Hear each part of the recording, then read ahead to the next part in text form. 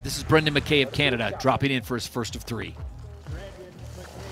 So I'm just getting texted now. It sounds like I misspoke. It's undervert, not oververt. But another thing to look for, just anytime the pipe isn't perfect, 90 degrees, isn't sending you perfectly straight up in the air, really difficult way to get these tricks around. But Brendan, there's the 1260. We've seen everybody kind of having trouble with those double corks, especially the big double cork 1260, and Brendan in the middle of his run there, second to last hit, is able to bring that 1260 in and put the landing down clean. So again, we come back to whatever the issue, whatever the pipe is or isn't, or however it's riding, everybody's riding the same feature tonight. Right. So it truly is a battle of who can deal with that. What do you mean when you say undervert? Try to explain that. What does that mean to the common viewer that doesn't ride pipe?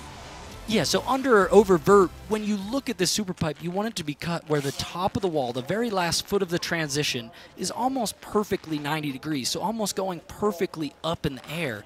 When it's under, it has a little less vert, so it doesn't go quite straight up. When it's over, it has almost too much and goes too vert too quick or goes over 90, so it makes it harder or easier to get amplitude. You either pop too much or too little, and these things might seem nuanced to somebody just watching for the first time. The pipe looks perfect to the naked eye, but really when you want to go 20 feet out of a 22-foot super pipe, it needs to be cut to such a finite, perfect amount. Yeah. Yeah, if you're going to huck yourself that high and get a 92.60, you want it near perfect, and that was a great run for the Canadian. Brendan Mackay goes into first place. The bar has been raised by 1 point. It was 92.60. It's now 93.60. Well, what better place to be in than Brendan right now, coming off that 92.60. Yes, you just got overtaken by Alex, but you had a great first run, and now you have the opportunity to go out and add even more to your run, and Brendan does just that with that big switch double cork to start things off. He is feeling it tonight. Double cork. Ooh. 1260, the first run tonight with two big double corks. Will we see three? We do.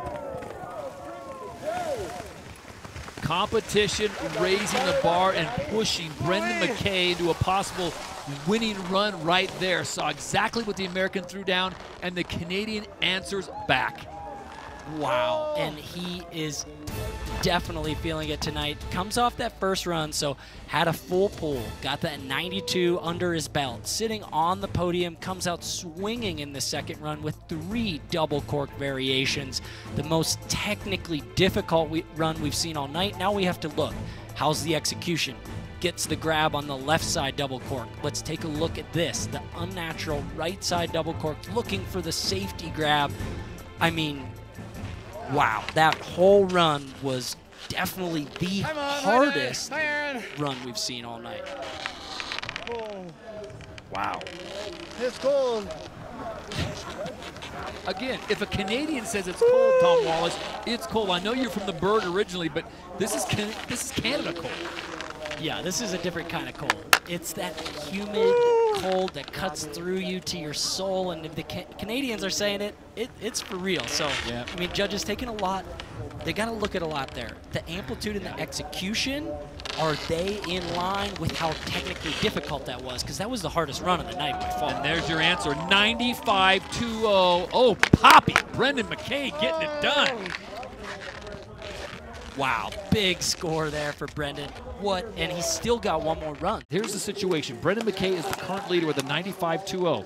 He has this run, and then the #1 qualifier, Lyman Courier of the USA, will have the final say.